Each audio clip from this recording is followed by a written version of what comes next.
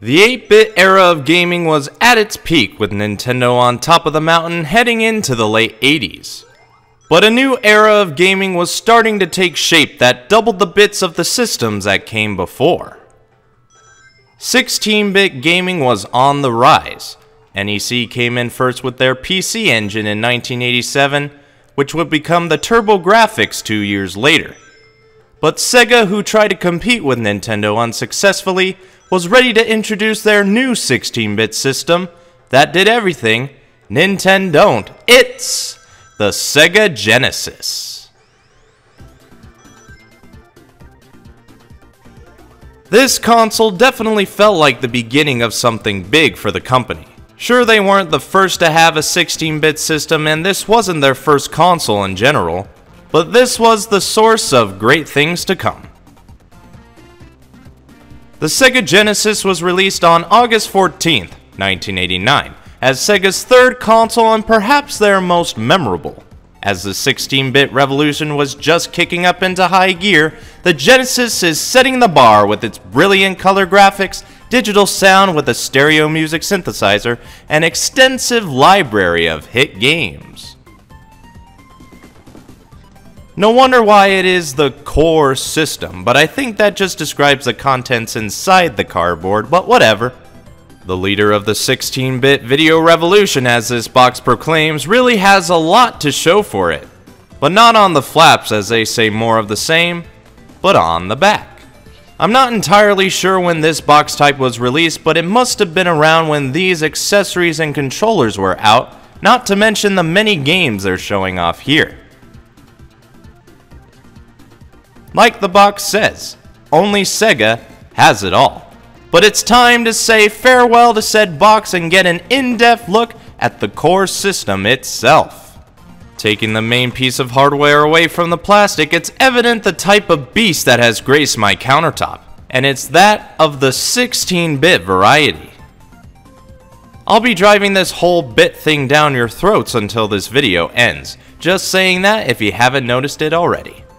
On the bottom left corner we have a number of things to toggle around with. We have the traditional on and off switch, the conveniently gray reset button, and a volume dial for those headphone users. And you did hear me correctly, this system has a headphone jack for those who prefer to have that wonderful digital stereo 16-bit tunes all in the comfort of your ears. I'm pretty sure this is the only system to have one of these. Genesis does what everybody doesn't. On the back we have your basic hookups in the AC adapter, AV out, and even an RF out to work with TVs that only have this particular hookup only. Very smart, if I may say. You also have a channel switch for the system to appear on either 3 or 4, so you can either play games and switch to local TV, or still play games and switch to prank the public access shows. We also have this random hole right here. The 16 bits this system had may have been too much and it popped a screw off. On the bottom of the system, among all these foot pads, screws, vents, and other stickers and info, we have this expansion port which you can use to connect into a CD-based peripheral also made by Sega. Or not considering the red do not remove tag on the pins. I did review the Model 2 Sega CD a long while ago, but this system works and looks more pleasing with the Model 1 Sega CD. I haven't been able to find it yet, but maybe I'll be fortunate to find it in working order for 30 bucks, like this system sold for once. Now at the front of the system we have the 2 controller ports for a controller that's on par with other classic controllers. This bad boy right here is a very memorable controller, with more uses than you may not know about that doesn't deal with this system. But that's a story for a future AC review, for the main part of the Genesis is on the horizon. The power may be off, but the 16-bit power is always ready to get up and running.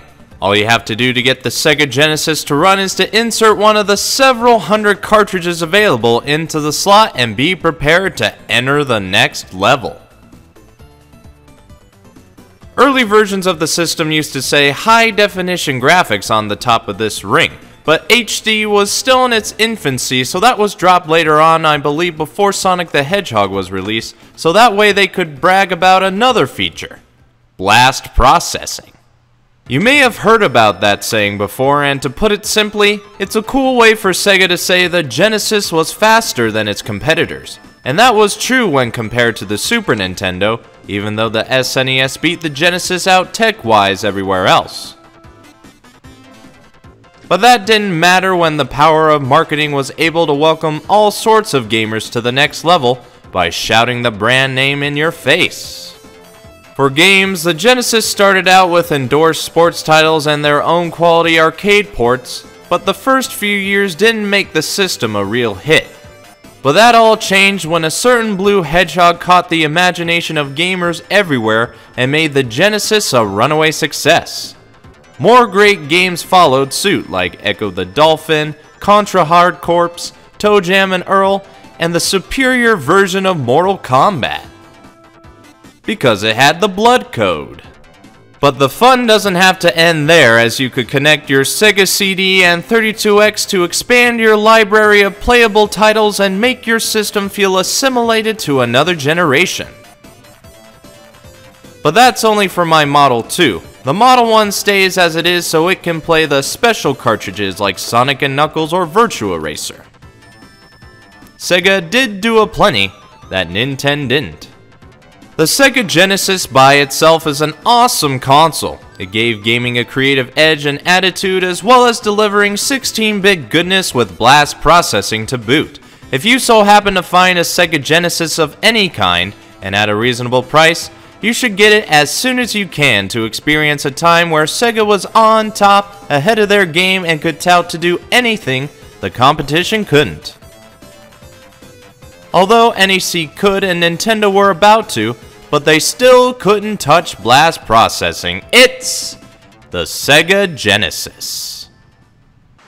Over the next several years, Sega's consoles wouldn't be able to match the same success the Genesis made, forcing the company to shrink down its involvement in the console market. Nintendo at one point had to shrink something down as well, but it was something in their handheld market.